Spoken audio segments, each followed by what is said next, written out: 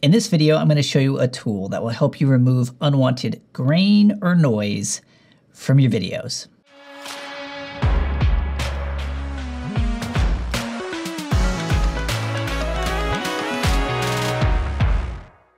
Okay, so the best way to get really good footage out of your camera is to have a great camera, to have a great lens, and to have really good lighting, and to use all of them together with the proper settings to get the perfect shot. Unfortunately, this just isn't always the reality. I know a common issue that I run into is I have an ND filter that I use outside when I'm in a really sunny and bright area, and then I'll move to like the shadow of a tree or somewhere where it's nowhere near as bright as I was before. I will totally forget to adjust my ND filter or my ISO or whatever it is, and then the shot is really grainy, particularly in the shadows. Or this can also just be a factor that you run into when you're just using your phone or you're using a camera that doesn't have that wide of an aperture on the lens attached to it. You just end up with some grain or some noise that just makes the image not quite as pretty or as nice as it could be. Whatever the case, I have tried a number of different tools with all the different editing software that I've used in the past, and none of it really seemed to work all that well. It just kind of seemed to mush and soften my image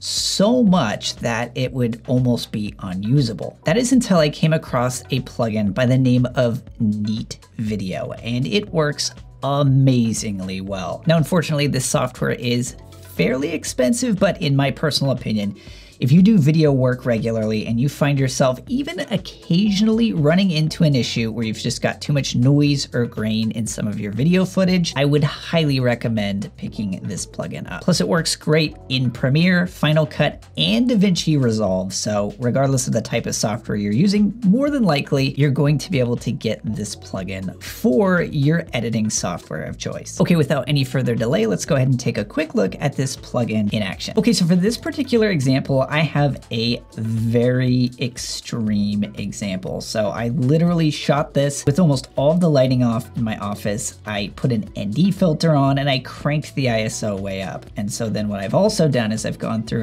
and color graded this, but as you can see, this is utterly abysmal. You've got just grain and noise everywhere. I've never actually put it to the test with footage that is this grainy, and I doubt I will ever run into a situation unless I'm just completely not paying attention to my camera settings and my lens setup. This should never be an issue. But what I wanted to do, just to show you a super extreme example of how much grain and noise can actually be removed by this plugin. So again, as you can see, this is just an abysmal image, so much noise in every shadowy or even light part of this image that makes it almost unusable. You would probably not want to use this on any video project. So I went ahead and I have already brought this into Adobe Premiere. And again, this will also work in Final Cut Pro as well as DaVinci Resolve. I've just recently switched over to Premiere. Okay, so we have my adjustment layer in here. I've got my color graded footage, but again, as you can see, it's just got that super massive, ugly graininess that we want to get rid of. So all I have to do is head on over to my effects panel after I have installed the plugin, and all I have to do is search for Neat, and then we'll see Reduce Noise version 5.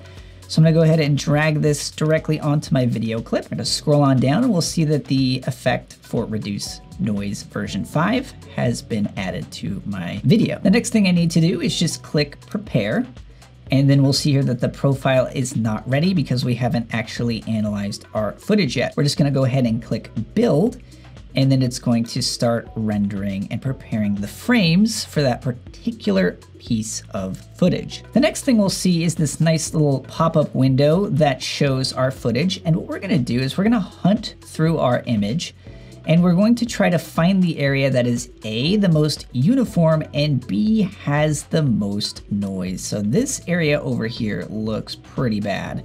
So as you can see, I never see a number that high. Usually when I'm fixing my footage, I see maybe 6 or 7 or even 8 at the very highest. So this is an extreme example. You can also do some hunting. So if you see like over here, it's like a 13. So essentially, like I said, you're just trying to find the place that's going to be the easiest or most uniform for the software to be able to pick up just how grainy this image is. So there we go, 16.5 is pretty significant.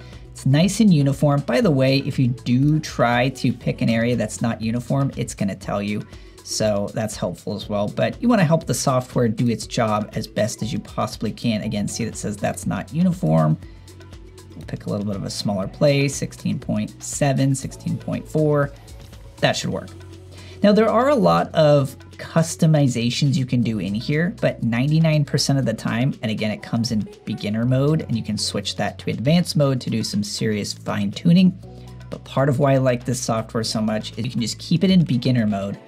Just click build profile. It's gonna analyze this image. And then all you gotta do is just click on adjust and preview. And you just give it a few seconds and it's going to do just an amazing job at filtering this out. So I'm gonna apply this real quick.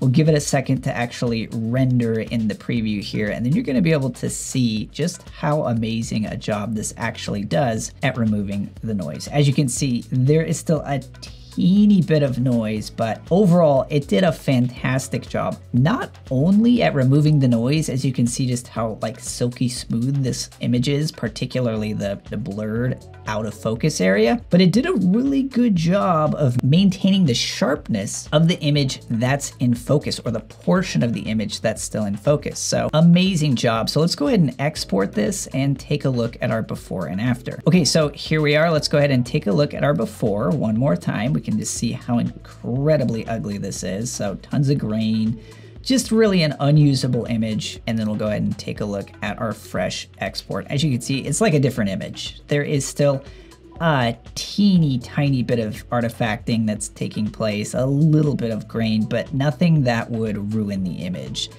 This image was shot with settings that would have been pretty much unusable, but because of the ability this plugin has to salvage images and just remove all that extra grain, it just did a fantastic job. And again, this example that I just showed you is significantly more extreme than what I have done in any of my projects. So typically when I'm working on removing grain, we're talking about, 7, 8 at the top end of the amount of grain that we're actually removing.